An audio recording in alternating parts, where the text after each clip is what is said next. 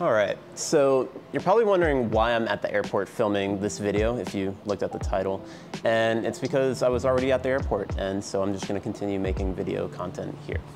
So this is kind of interesting. I'm not really a tech reviewer or anything like that, but I came across this device and I just knew I had to talk about it because I wasn't seeing many videos or reviews about it. So here is my quick run at doing a tech review.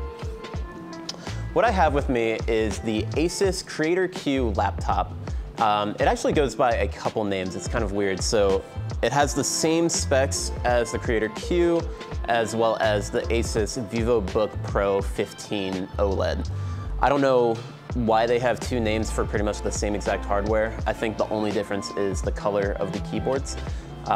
Someone correct me if I'm wrong, but that is what I have today.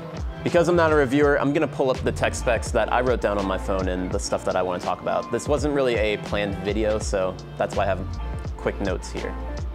Now, I found it a little difficult to find links to buy this actual laptop. I'm not sure why. Maybe it's just not being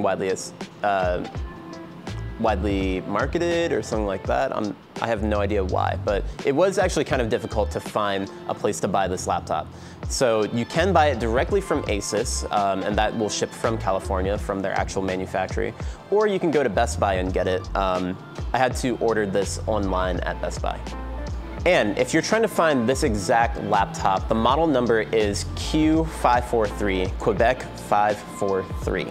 There are other ASUS Creator Q or ASUS VivoBook Pros that have similar specs, but they have actually an older graphics card in the RTX 3 series or even the 4050 series. But on that note, let's talk about the actual hardware that is inside of this machine. So this laptop boasts the Windows 11 operating system, of course, because every new laptop that is Windows-based is shipping with Windows 11 instead of Windows 10. Make of that what you will.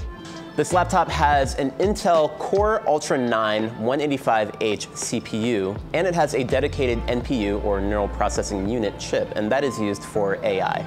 It comes with 24 gigabytes of DDR5 RAM, or it can come with 16, but it is upgradable up to 24 gigs. It has an RTX 4060 laptop GPU, and that comes with 8 gigabytes of DDR6 VRAM. In terms of storage, mine came with 2 terabytes of NVMe SSD. This supports Wi-Fi 6E and Bluetooth 5.3. Now, the display, let's talk about that real quick. Now, being outside is going to be hard to show you, unfortunately. I see now why they do reviews inside, but this boasts a 3K 15.6-inch OLED display that is at 120 Hertz refresh rate. That's pretty sweet. And my research has told me that this is a 400 nit display on SDR, or standard dynamic range, and then it goes up to 600 in HDR, or high dynamic range. And this also has a 75 watt-hour battery, which from my work has lasted me around 7 to 8 hours. So I've charged it once in the morning and I'm good for the rest of the day. I've even used it between multiple days if I'm doing light work. Now let's talk about the I/O ports, because that's where this laptop really shines. We'll start on this side here. You have your DC, or direct current in, so that's how you power the laptop. You also have an RJ45 gigabit Ethernet port right here. You have an HDMI 2.1 slot. Next up, you have a USB-A 3.2 slot. This is the Gen 1. You have a USB-C Thunderbolt, and this is Thunderbolt 4. And then you also have another USB-C 3.2 Gen 2 slot. And then you have a 3.5 millimeter combo audio jack. On the other side, you can see we have another USB-A 3.2 Gen 1 slot. And lastly, but one of my favorites, is this full-size SD 4.0 card reader slot.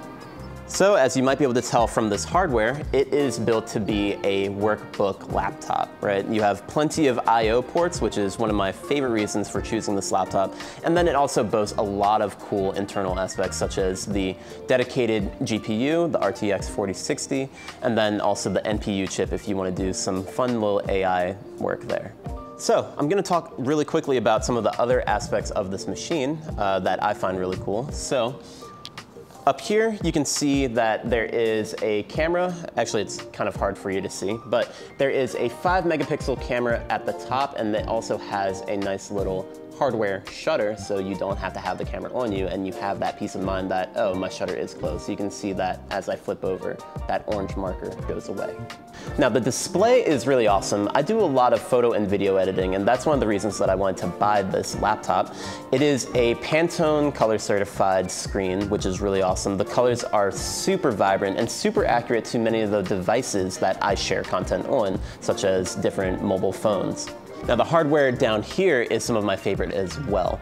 This is a fully backlit keyboard with a dedicated number pad, which is disappearing from a lot of laptops these days. Now, this keyboard is actually really nice. It has a 1.4mm travel, which feels really responsive. It's nice and clicky. Obviously, it's a membrane keyboard. It's not a mechanical, but it's been very nice typing on this keyboard. The trackpad is super responsive and very precise, so I'll even use the trackpad in something like Photoshop, which I don't do often. This also has a little ASUS dial. It's kind of hard to see on here, but in the top left corner, there's a little dial pad that can be activated by swiping down here. And then as I swipe around, you can see the dial appear on the screen up here. So you can customize that as you want for different programs. So I've messed around with it a little bit in DaVinci Resolve, which is a video editing software. And I've also messed around with it in Photoshop for changing like brush sizes, the density, but you can even just change the volume or the brightness of the display by default. Again, that dial is fully customizable, so that's kind of nice to have, but again, one of my favorite aspects, even though that dial is there, you can actually turn it off just by swiping from the side, so it doesn't get in the way. One of the other cool things about this laptop is the audio. This is Harman Kardon audio. So it has really nice bass to it. I actually had to turn down the bass a little, which for anyone that knows me, that's pretty weird for me to turn down the bass. But you can see that it has 2 speakers on the bottom down here, and it really does give you full sound. The laptop ships with Dolby Atmos software installed on it, so you can do all these different customizations to the EQs and sound effects that you want, so I'm really happy with that. Since we're looking at the bottom of the laptop, let's talk about the fans. This actually comes with 2 fans on it, so that's really nice. You have 3 vents, so you have the vents on the bottom, you also have vents along the back, and then along the side, you can see air vents there as well. So it does a lot for cooling.